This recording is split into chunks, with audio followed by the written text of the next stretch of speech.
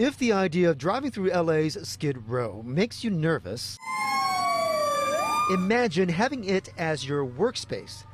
That is the task of LA Fire Station 9, which had a dozen of its members injured during a fire and explosion at a marijuana oil and butane warehouse near Little Tokyo. Station 9 is one of the prides of Los Angeles City Fire Department. You know, they are arguably the busiest fire station in the nation.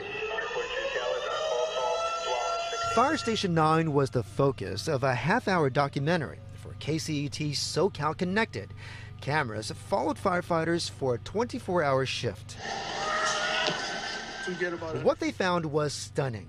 This man writhing in the gutter from an apparent drug overdose. Then there were the shooting and stabbing calls. Most of the runs were related to the homeless population. We've been on that patient multiple times. He'll get released in a little bit, and it'll be just a revolving cycle.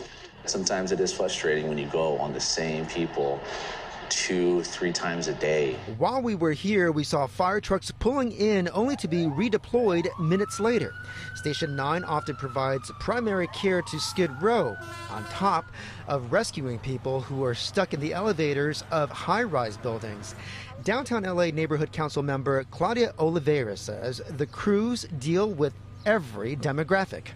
Being here, you will acquire a certain level of compassion and a certain level of duty and purpose. And no matter what's happening around you, you have to focus.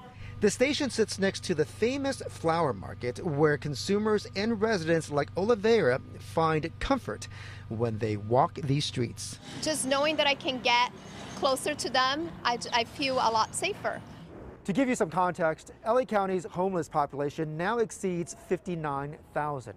And last year, Station 9 here responded to more than 21,000 emergencies.